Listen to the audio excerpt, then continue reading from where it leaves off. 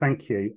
So our first two sets of speakers are from Kenya, and they're going to talk about the research and conservation initiatives to assist two highly threatened species. In a moment, we're going to hear from, in a few minutes, we're going to hear from Samuel Bakari, who is a local conservation leader on the Kinangot Plateau in central Kenya. Samuel has worked with the Friends of Kinangot Plateau for over 10 years, helping to design and initiate many important conservation projects. Samuel holds an MSc in Ecology and Evolution from Groningen University in the Netherlands, as well as a first degree from his home country. He also, in his day job, works as the Director of Natural Resources for Nyandarua County Council in central Kenya. First, we're going to hear from Lawrence Wagura. And Lawrence is an ecologist and founder and director of Natural Resource Africa Concern, which is an NGO that focuses on conservation-orientated research, habitat conservation, and community development. Mr.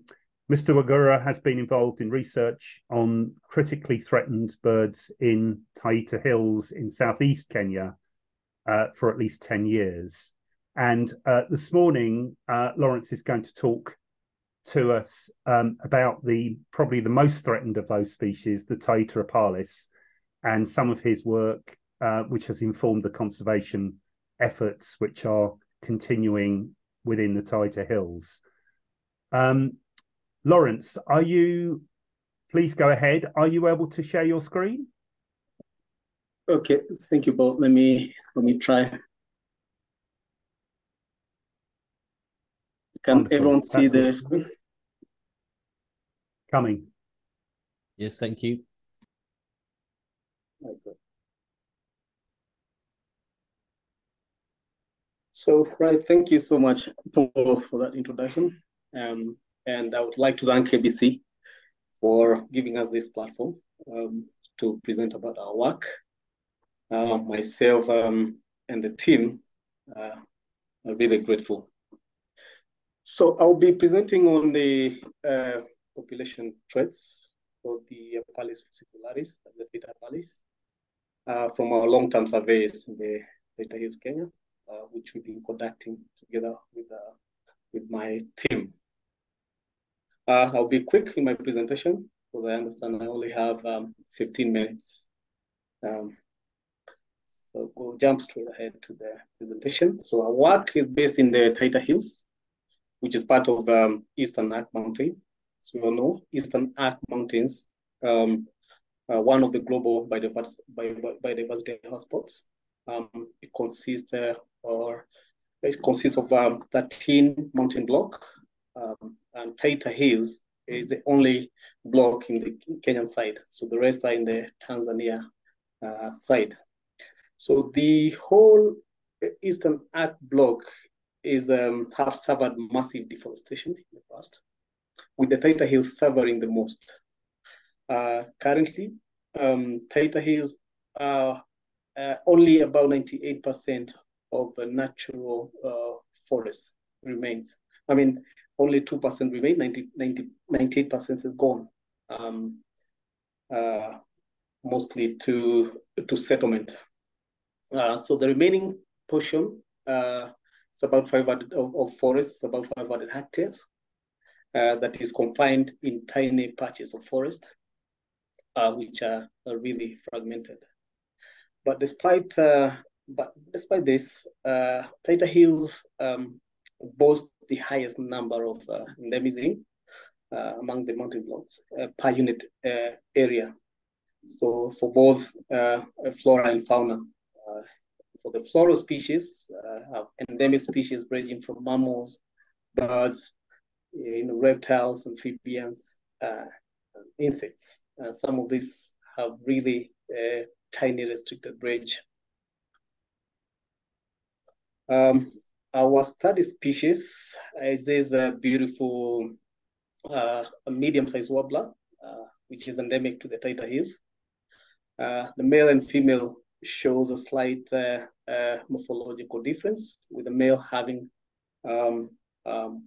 darker throat than the female. The habitat preference is in the thickets inside the forest, prefer the gaps inside the forest, and also along the forest edge, where they have a territory size of about 0.9 hectares. And they construct their nest in weak bushes, I would say, weak herbaceous vegetation, where they lay 2 to 3 eggs. So since 2009, we have carried out consistent research work, and our key research activities have included demographic studies, using various approach, which include point count surveys. We've done ringing, we've done extensive study of breeding ecology, and monitoring of nesting activities, and also habitat preference.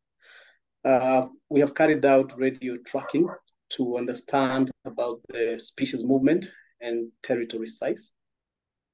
We have also done quite a lot on mapping different habitats, just to inform or to assess priority sites for restorations. We conducted the restoration pilot project, also to guide on proper approach in restoration of these areas that are occupied with exotic invasive species. From our findings, what comes out clear is that this species populations is suffering a really sharp decline, and even local extinction. In the work done in 1999, around there, I confirmed this species in 7 forest fragments, and the population then was over 600 individuals. So our work between actually 2010 to 2013, we confirmed local extinction in 3 forest species, in 3 forest fragments. That's Mololo, Chawia, and Furu. That was a span of about 4 years. And currently, as we speak, the global population stands at less than 200 individuals. And this is supported by all, this entire population is hosted in 2 forest species, in 2 forest fragments, which are Vuria and Gangao. Because the third one, which is Yale, hosts only a single pair, which we cannot term as as a viable population. I must mention that these analysis that you see here is still a preliminary from the paper that we are working on. So it might need some fine tuning as it is. The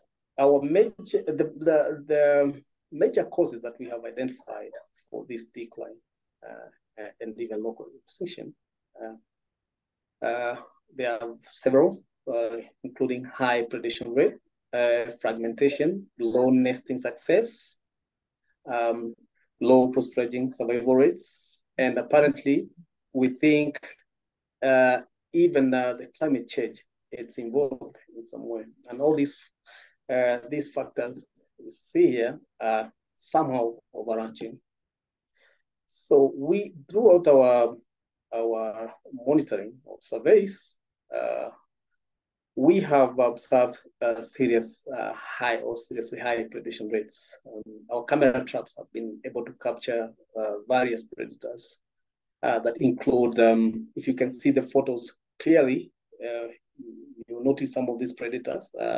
So the first one showing cyke monkey stuck in the nest, And actually, the next photo, you can see it has succeeded in predating the nest. We have had rodents like dormouse in the next photo, that photo. Apparently, even galagos. Was surprised to also capture galago. And snakes as well. We have had several raptors, so it's quite a huge number of predators.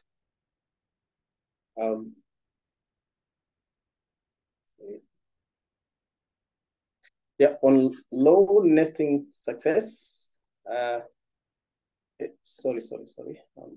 low nesting success, you can observe in the graph there. It's really affecting the population in a big way. And even to expound more on this, on that simple table below there, in 2021 breeding season,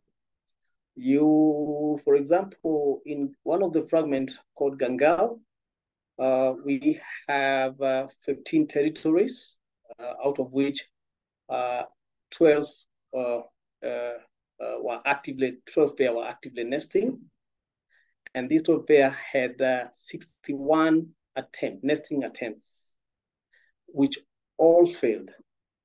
For the whole season, we had no success in nesting. And if you look also the fragment below, Vuria, we had 39 territories in the entire fragment. 27 had nesting activities, which had, and they had about 130 attempts. By that, I mean every time an Apalis or pair try to nest and it fails, as long as it will be within the breeding season, they will attempt again. Some of these pairs attempt even 5 times, just trying their luck.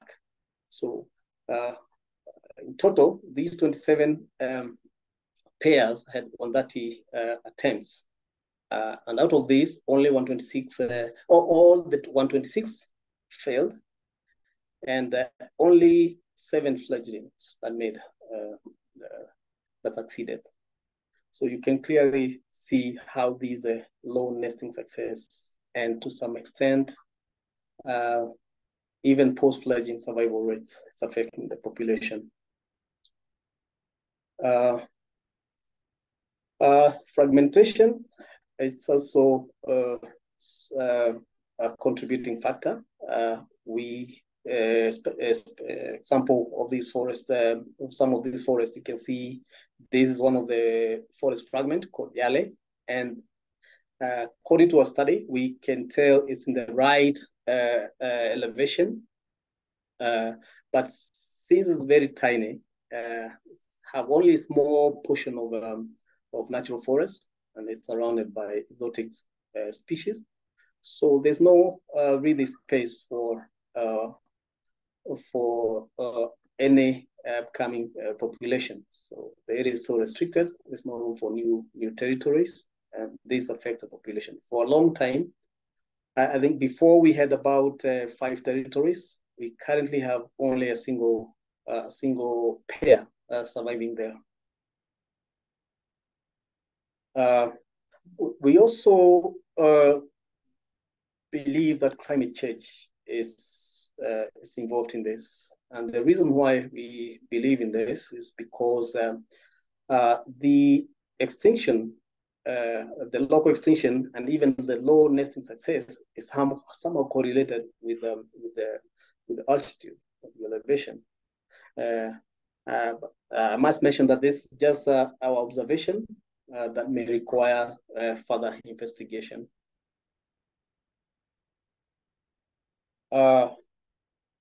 Now, with these statistics, it's really clear that this species could become extinct in the near future if nothing is really, if serious work on conservation is not well executed. And this, of course, could become the first African bird species, to become extinct in the 21st century.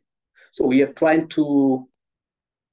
we are attempting some conservation measures. Some of these conservation measures that we are undertaking currently, those that we have undertaken already, include eradication of invasive species to expand habitats in the Taita Hills forest. We have done land lease and patches also to accommodate or to protect those species, especially those territories that are in private land. We have done quite a lot in terms of training and awareness, just to strengthen local community, local capacity, who we can we can trust in protecting the existing habitats and species. We are lobbying also for the proper policies from government, local government, and national government. And we are doing a lot in terms of restoring, planting, planting trees in areas that we clear of these invasive species. We are working with the community, especially in supporting their livelihoods, just to help alleviate the poverty for the local communities, most of whom are, live below poverty line. And of course, we continue to carry out monitoring and surveys to follow up on this population trend of these endemic threatened species, as well as other species from other taxas that suffer the same problem. So this is just some of our work and approach, activities and approach that we are currently undertaking. And I must say that we have already succeeded in clearing all the exotic species and working on enrichment of this good restoration plan of about 44.5 acres. We've cleared invasive species and currently planting trees, working with the community closely, establishing nurseries and planting on the sites, and also clearing these exotic species. We have also managed to acquire, especially in terms of lease, we have leased about 14 acres of land in that, if everybody can see the map, we have that portion marked with red. So this has been done with the support of African Bird Club and Rainforest. We have really assisted in this leasing of this land because we have existing territories in there and it falls under private land. So we have leased this land for 15 years and hopefully this can be extended after 15 years. We have also bought 8 acres of land in that portion of marked with the maroon, and this area also contains several territories of Apalis. You can see the blue dots that shows territories, existing territories. So this is a good, it's really a good success in protecting this number of territories that exist there. And this we're doing as we continue to restore, especially the area marked with pink. That's a community land that we are currently restoring, hoping that by the time the area is restored, by the time the lease is ended, this portion will be already restored. And if there's no room for this lease extension, then we at least we have somewhere that these species can establish territories. Another thing that we are trying to do in our effort to conserving habitats for the species is restoring areas between this forest fragment, just to create corridors that we believe are really important to allow the interaction of these subspecies between these forest fragments. Well, with that number that we're mentioning, and how, imagining how vulnerable this species population is, the big question that we've been asking ourselves, and I think which everybody should think about, is one, how long will this Taita Apalis sing? And of course, are we really doing enough to conserve, make sure that this species does not become extinct? With that, I would like to thank these organizations for supporting our work. We are really grateful. Thank you so much for listening. Lawrence, that was Wes, very insightful. Thank you for that. Could I ask you some questions? Yes, please go ahead. Thank you so much. When a species falls to a number like 200, the question becomes whether it's below recovery rate in terms of just having enough DNA within the cohort. Have you or any other groups looked at captive breeding programs to protect them, particularly from the predatory species that seem to be? We've got two things as far as your report goes. One is climate change, and I'm going to come to that in a minute. And the second one is it seems to be that they're being predated a lot by other species. And of course, the problem with habitat loss is that more and more species get forced together in a closer environment. So they're all, whereas before they would have been spread out, the raptors and the monkeys and other things are all in the same environment. Have you looked at captive breeding at all, or is that and what would it cost? And do you think it could be successful? Thank you so much. Yes, it's something that we're really keen on. We've been having a serious discussion about this together with the team, and in fact, we are trying to look for funding for these, because I trust that captive breeding is not an easy thing. It involves a lot.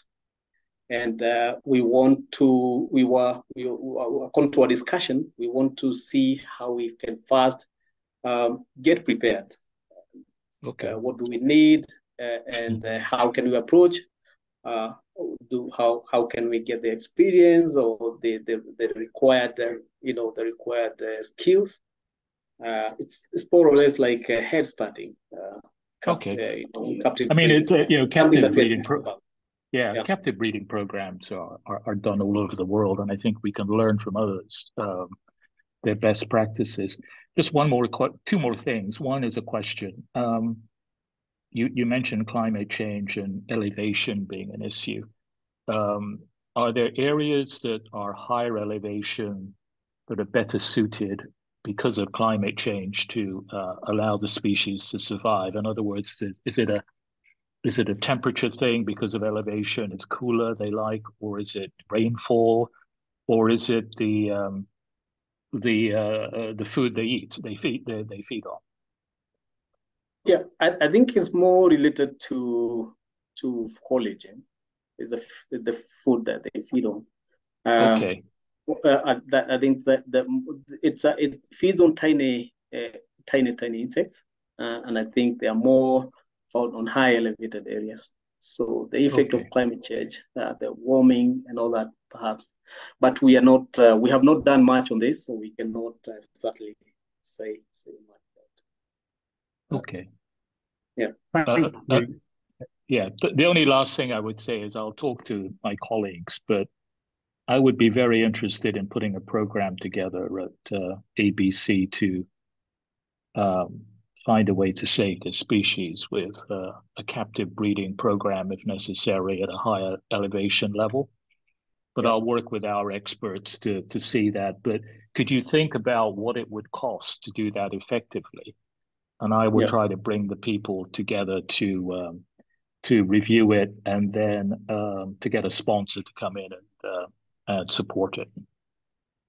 That would be really great. And thank you so much for that. I will talk to the team and see and discuss about this. I think that our greatest fear is that we don't want to attempt, given the remaining number, we want to do something that we are sure that will be successful.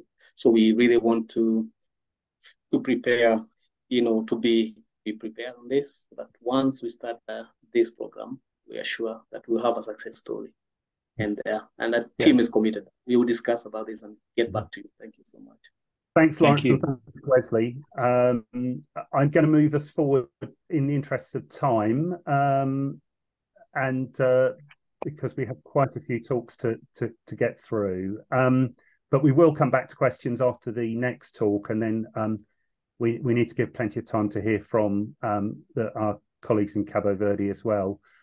Samuel, are you able to share your screen? And then we will move straight on to Samuel Bakari's talk on the Sharp's long claw of Kinangot Plateau. Thank you very much. Wonderful.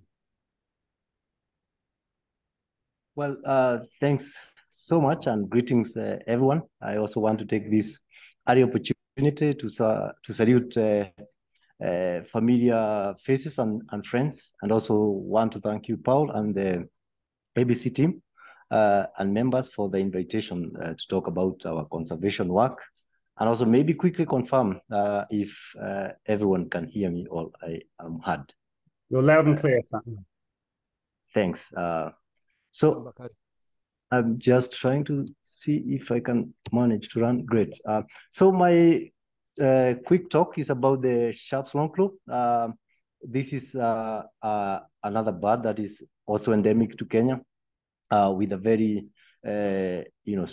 or rapidly reducing population, has a good preference for highland grasslands. And I also must mention that these grasslands are in the privately owned land, and only a very, very few range of the grasslands are or fall within the protected areas. This work is a continuation of works that we have been doing together with a number of my colleagues. I want to start with the range and distribution of this grassland bird, the Sharp's longclaw. You can see, although not very clear, this is a grab, but you can see the green marks. This is where the species occurs, mostly on the east and west of the Rift Valley, and on the extreme right, dotting around Mount Kenya and Elgon in the neighboring Uganda. And this is how we can see them closely.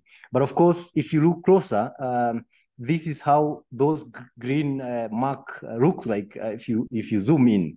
And of course, then it means even though the range appears big, if you zoom in, it is even much smaller, and there is a lot of dynamics in these ranges, as you can see in one of our grasslands or one of the areas that we have Sharp's longclaw still occurring. You can see all the neighboring farms.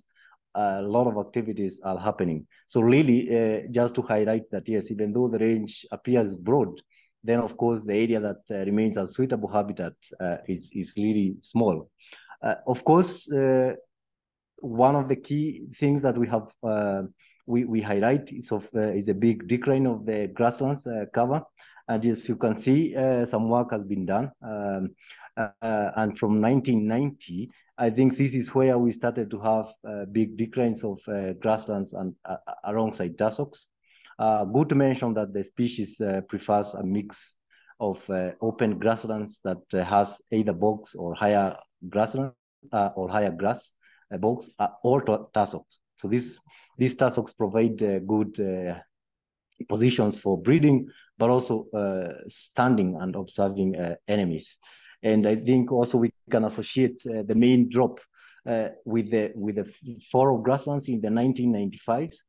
I think the big aspect that happened here was actually the downfall of government parastatals, which were supporting livestock farming And then this led to a big change in terms of activities from the traditional open grazing to crop cultivation, because then a number of parastatals were successively supporting production of and marketing of livestock products.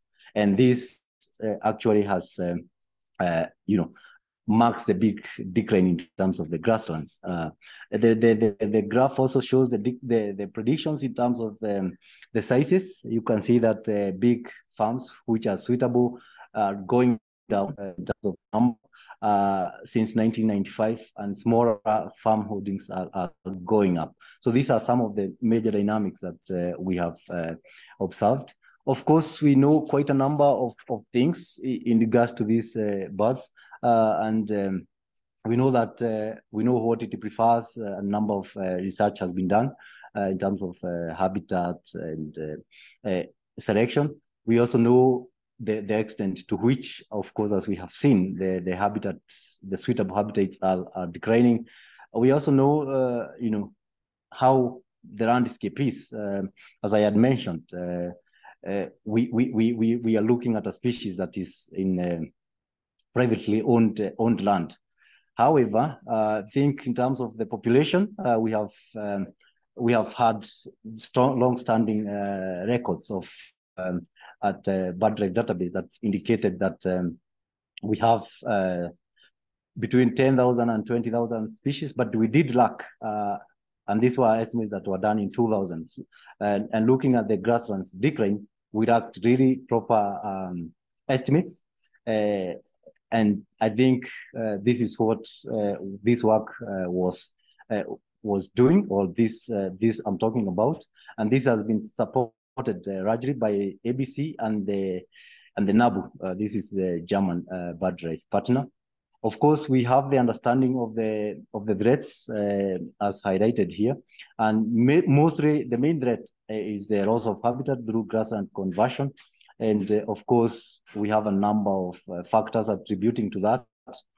Of course, the fact that the human population is growing is increasingly putting pressure on the land, change of land use, as I had mentioned, and of course, upcoming, exotic plantations, particularly eucalyptus, putting a lot of pressure on the grasslands. Of course, we have other environmental issues. I've mentioned about these population estimates, and in 2000, Kariuki predicted that, observed that only 50% of the grasslands remaining by then, and only 58% of the 50 was suitable for sharp long growth, but also further predicted that by 2010, only less than 10% of the original grasslands would remaining based on the trajectory. Massey and I also made observation that by 2014, already less than 10% of the grasslands were remaining, confirming Kariuki's prediction. And so we did look at a number of sites, and this is, included Mau. This is west of Rift Valley, North Kinangop, and South Kinangop, east of Rift Valley and Olkarau, and then Timau area. So we visited a number of grasslands which we had known prior their presence, and this is our observation. So we visited a total of 3,000 acres. And we also predicted about what area of coverage that we did cover, and also the number of sharp slope crow we counted. So in total, we counted 1,200, and our coverage was estimated to be about 72%. So we put an estimate of 1,700 individuals of sharp slope crow along across the country, and also the global population. So we put this the population to be less than 2,000. Of course, we also observed what are the pressures, and as you can see, in South Kinangop, we have high pressures in terms of what are the threats that we observed. We observed only in one area in Timau that we observed that the pressures are really low. And also must mention that this is one of the areas that we only have a very few farms, but very, very well designed farms where a large, farmers own big tracts of land. Of course, you can see from this image that this species is not only being impacted by large predators, but also relatively small predators like the shrike here. So the threats, of course, really matches those of the Taita Apalis. Nonetheless, I think we also have good story to talk about. In Kinangop, we have initiated a conservation model in realization that most of the farmers, or most of the areas where we had this sharp slong crow remaining, and especially grasslands remaining, is areas where we have farmers practicing open sheep grazing. And so we observed an opportunity in terms of working with the farmers who are doing this. And what we have been doing is to support the production of sheep, and then also uptaking products from the sheep, particularly wool, and then through the market opportunity, add value to the wool into products that are being sold and being used by people, creating an opportunity for our youths, and also at the same time improving livelihoods for farmers, but of course with the big goal of preserving and conserving the highland grasslands. And we're looking at if this could be scaled also across range in Mau Timau, in Mau Moro, Timau grasslands, where we also know that most of the grasslands that are remaining, the main agricultural activities is sheep grazing. Of course, we have to worry about other things that we are not sure of. Of course, it also faces similar challenges as the Taita Apalis Lawrence has talked about. We really have to worry about the issue of inbreeding. Of course, we have seen that the remaining grasslands are really isolated, getting smaller, and we know for sure that this species is not really known to move from for long distances. We are not sure of the breeding success, but in 2006, 2004, 2006, we did an observation of breeding, and it was one of the least successful breeders in the grasslands compared to other grassland birds, particularly the grassland pipit and the larks. Of course, there are other issues that we have also to think about. There is a big discussion about the Afri 100. Everybody, particularly in Kenya now, is talking about planting trees. There are a lot of ambitions to planting trees. And more often, we find that grasslands are looked at areas that are opportunity for planting trees. So this is an opportunity that is coming for landscape restoration, but at the same time, it is very likely to put pressure on the existing grasslands. So there is that other angle that we also have to think about. And I want also to thank the entire team and a number of partners whom we have been working with over the years. And yes, thanks so much. Wanted to be brief and welcome questions. Thank you so much, Samuel. That was a lovely talk about one of my favourite birds, and really appreciate that. And that was a very clear, both of your talks, very, very clear explanations of the problems and some of the attempts that are being made to conserve these species. I think because we are running quite late, if you'll forgive me, I'm going to move on to our next set of talks, and then if you can hold your questions, because I know some people may have to leave, and I want them to be able to see the talks. But we will hold the questions, and then if you're both able to hold on, then we can answer any questions at the end of the session. Thank you very much indeed. So I'm going to move us now westwards into the Atlantic Ocean to Cabo Verde, and very pleased to have two speakers from the Biosphere, who are the relatively new BirdLife partner in Cabo Verde, doing some really important work. and we're going to hear about some of the work that Biosphere have been doing with particularly around sort of the coasts of the islands of the Cabo Verde. So we've got, first of all, Nadina Rodriguez, who is the Executive Director of Biosphere, and she is a graduate and a master's graduate in Business Management and International Study from the Center for Professional Integration and Internationalization in Cabo Verde. She's been involved with Biosphere since 2014, working as finance and HR director, and she took over as executive director last year. And then we will also have Isabel Fortes, who is the manager of the bird program for Biosphere. She has an MSc in ecology from the University of Coimbra in Portugal, and has been involved with Biosphere since 2012, working as a volunteer and then coordinating some of the seabird programs. So welcome, Nadina and Isabel. I hope you're able to share your screen, and we look forward to hearing from you this morning. Thank you. Good morning, everyone. I am Nadina. I am Director of Biosphere. This is my colleague Isabel Fortes. Hello, everyone. First, thank you for this opportunity to do a presentation about orgs of Biosphere and to know those African Club Bird. Biosphere is an environment NGO in Cape Verde. We are the BirdLife partner in Cape Verde and are the based in São Vicente. Our mission is to defend the conservation of coastal and marine species and their habitats, and to mobilize all civil society in Cape Verde to protect the environment.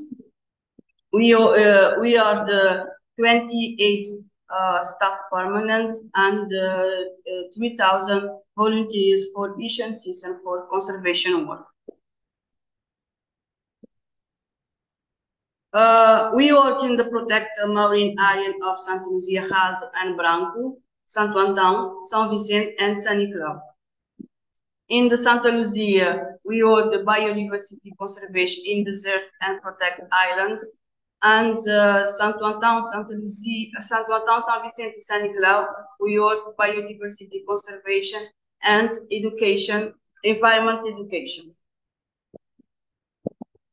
There are other environment conservations on the other islands, and we are the partners on different conservation projects. Our strangers, Biosphere, have two cars and about 7 awards, international and national, and we have a good relationship with the media of Cape Verde. Our strategy have the 5 objectives.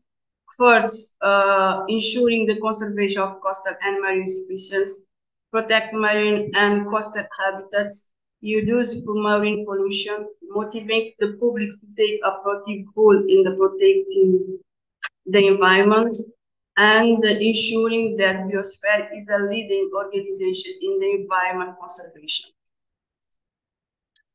Now, I am introduce a little change for the conservation. First, ensure coastal and marine species conservation. Here, we work the endemic species introduction, seabirds and seal turtles monitoring and protecting, and sharking monitoring. Next challenge is the protect coastal and marine habitats. We do involve 12 fishing boats in a responsible and certified local fishing, encourage Cape Verdeans to consume sustainable caught fish, and support local fishing and respect the environment. Another challenge is to reduce marine pollution. Here we organize beach clean campaigns in the Santa Luzia and São Vicente, transforming and recycling plastic with the local communities, and promote the circular economy. Involve population in garbage collecting. Another challenge is inform, encourage, and mobilize proactive censorship for the environment. Here, we do school awareness campaigns, creation and broadcasting of television programs, and involve community in the awareness and conservation activities. Last one, Biosphere Insure the Death is the cutting-edge organization in the environment conservation. We create and strengthen partnership with national companies. Biosphere is the member of BirdLife International and IUCN, and of strengthened existing relationship with the partners. Now, our main challenge is the bycatch by industrial fleet, for cheap predation by invasive species and dock, lack of interest against marine pollution, lack of control and repression of illegal practices, lack of involvement and witness of the authorities. About biosphere itself. So now Isabel will talk about the seabird conservation. Thank you for attention.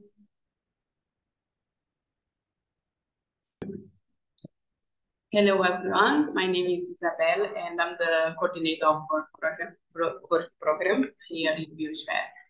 So about conservation, birds for birds conservation, here we work with several groups of birds. For example, coastal birds like osprey, that we do monitoring the nest during the breeding season. We work with migratory birds. Also terrestrial birds like Hazo-Larco, which until 2018 was confined only to the Hazo Island. And now you can find in St. Lucia Island due to its reintroduction. So since then, we have been monitoring the population to see the evolution of the species.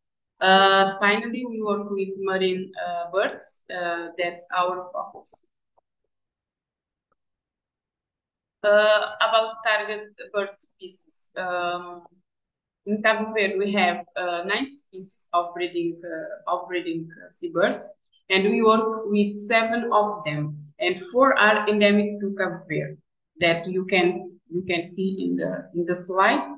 So here you can see in St. Lucia Island you can find just 1 species, the Cabo Verde storm pattern. In Hazo Island you can find almost all of them except face storm pattern that you can find in Branco Island. And the last bird species, it's not breeding of Cabo Verde, but since 2013,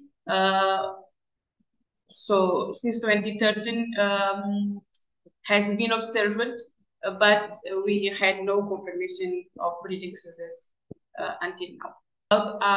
About our study area, the activities are mainly carried out in the marine protected area of St. Lucia and Hazo and Branco Island. So it's home to the most important colony of Cabo Verde shearwater and important colony of 6 other seabird species.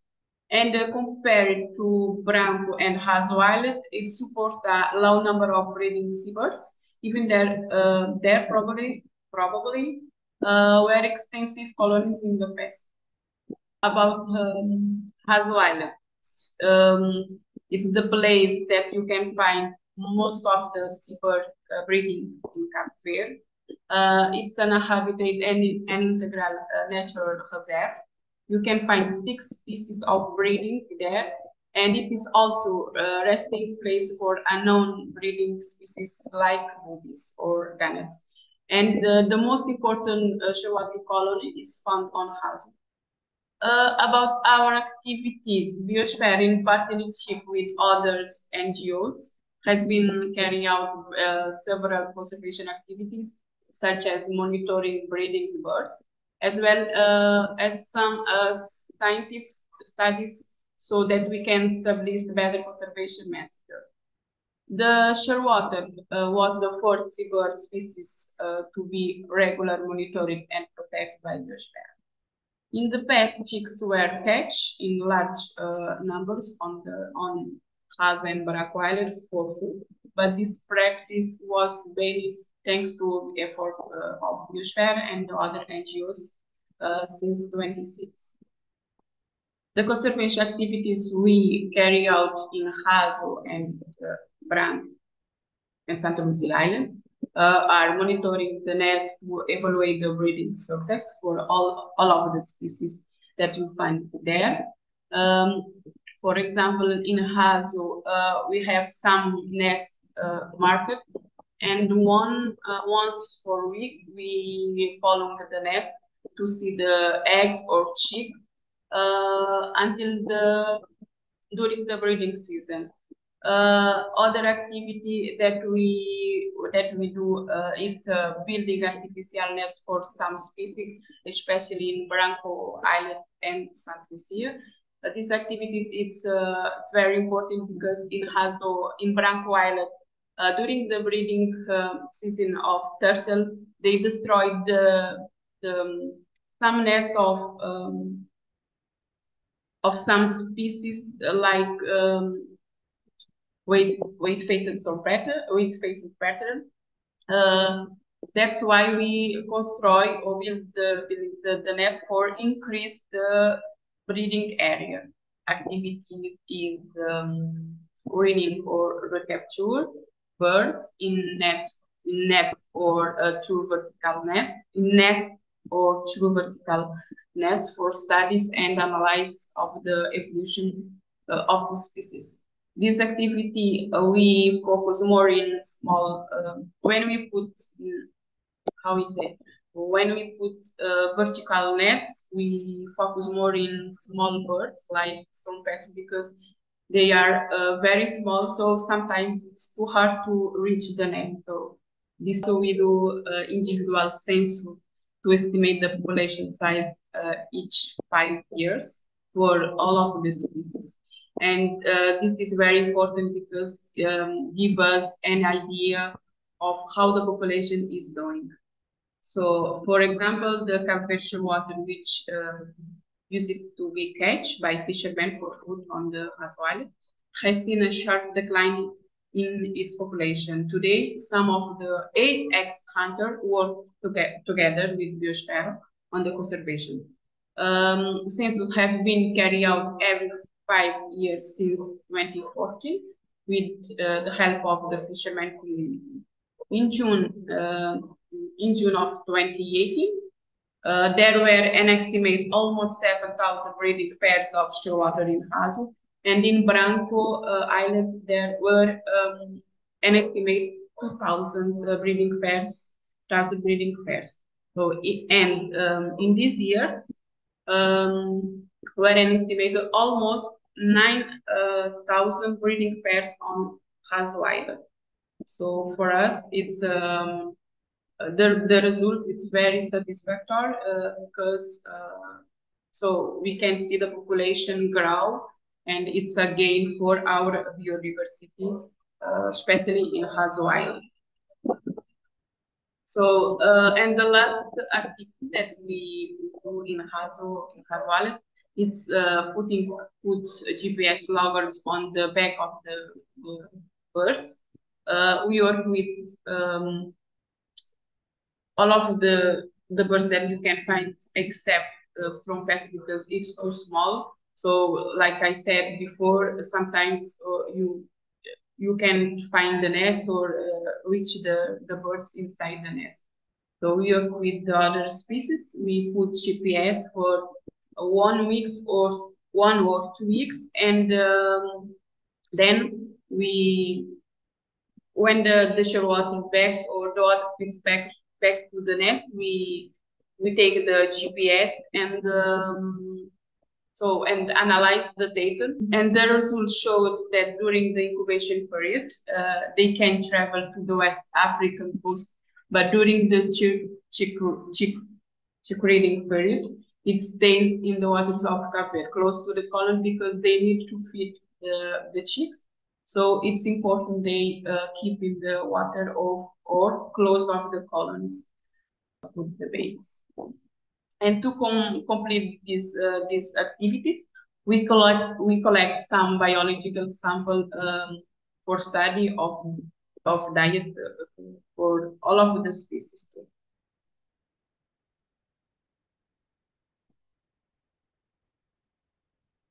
Sorry, in this slide you can see some results that we got by GPS loggers. We have almost all of the species here. You can see, for example, boobies. They like to stay close the colony, but shearwaters or strong petal, Wolverines petal like to go far, like West African coast. Yeah.